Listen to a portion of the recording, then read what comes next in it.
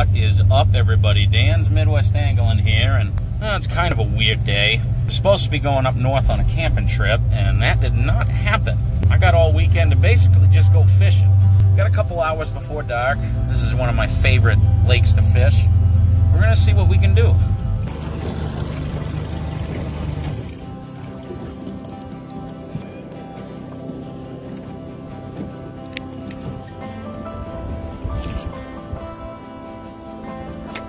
This is the Waupaca chain of lakes. It's a pretty big chain of these little kind of ponds that are all interconnected. They're all pretty deep.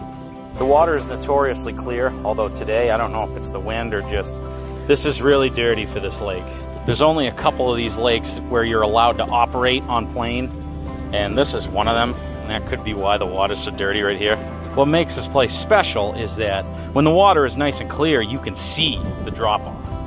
It's a very steep drop, every single one of these lakes, and it makes it really easy to plan where you're casting.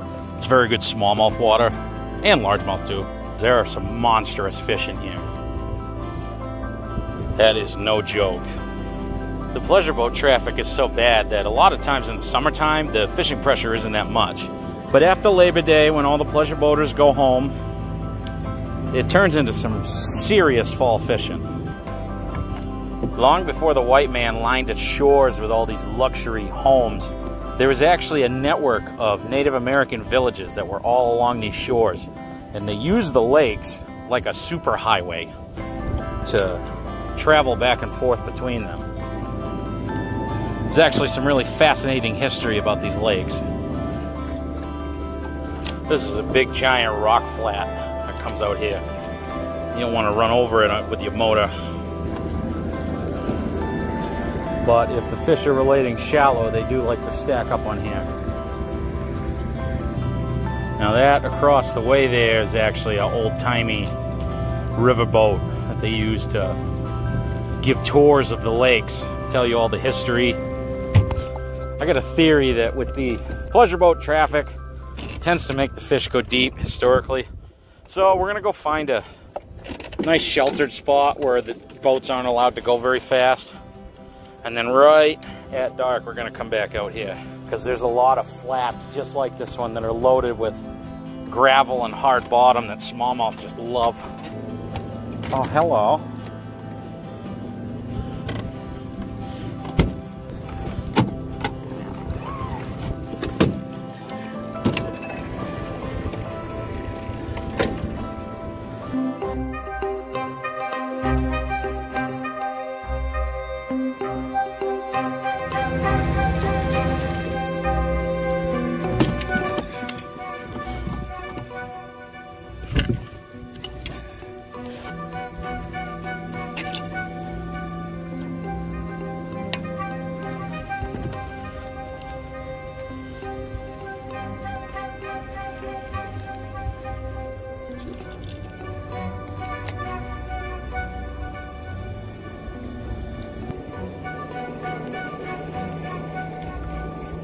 Caught many fish under this dock.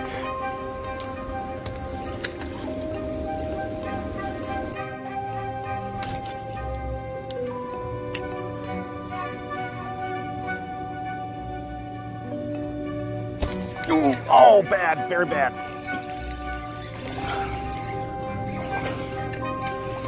Ah, get out of there. There we go.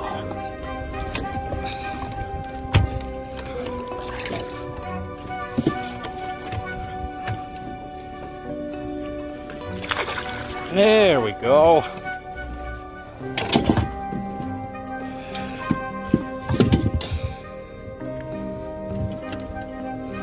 Yeah, nice little squeaker. I don't think he's a keeper though. He'll be 14 inches in Wisconsin. And he's a 13 7/8. All right, let's get another one. I wonder if he's got any friends still under there. Oh, no. Come on.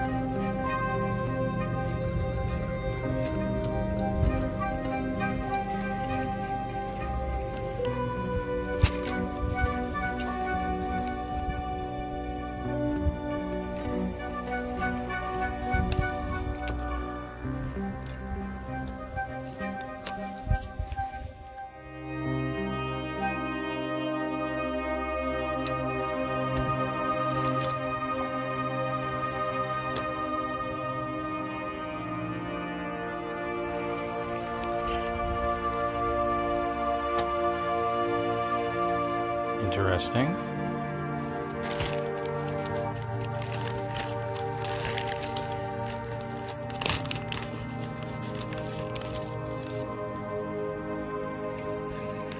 I don't know how big it is.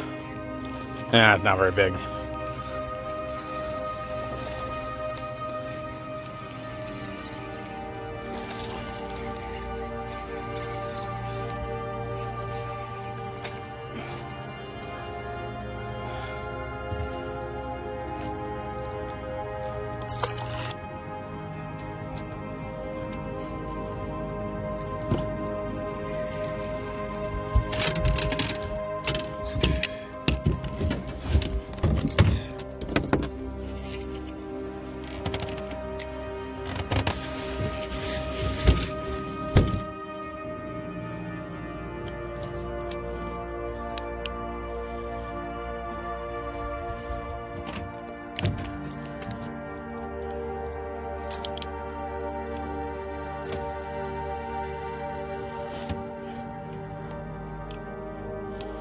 Ta-da!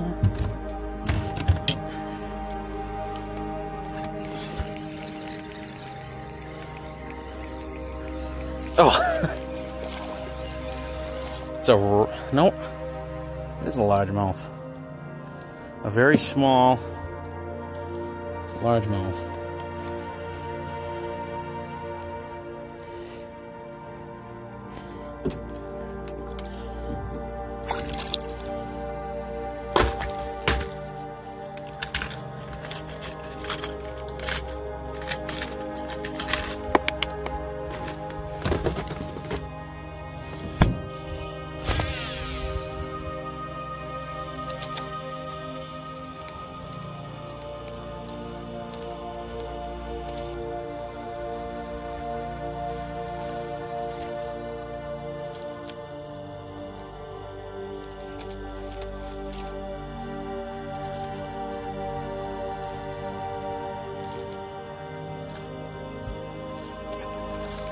There we go. Oh, he spit it. No. Oh, that was a good one, too. It's a good sign, though.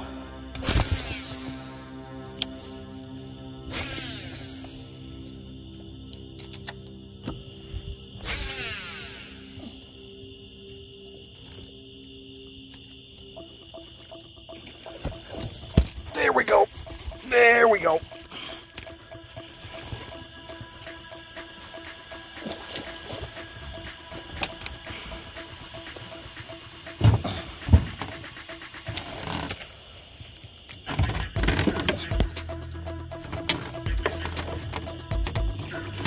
Ah, there.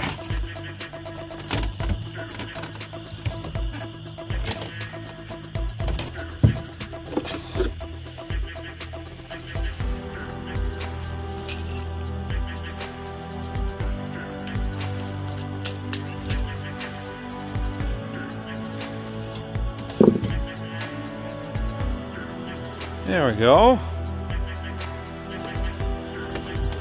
Can't see. Okay.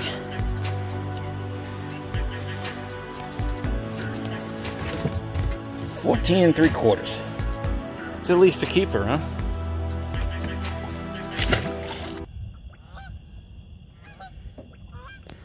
Well, guys, that's all she wrote. I gave it my best. I don't even know if that last fish came out on video, but it's my first attempt at actually filming at night, so you're gonna have to cut me a little slack, huh? This has been Dan's Midwest Angling. Do me a favor, hit that like button, hit subscribe, and we'll see you on the next one.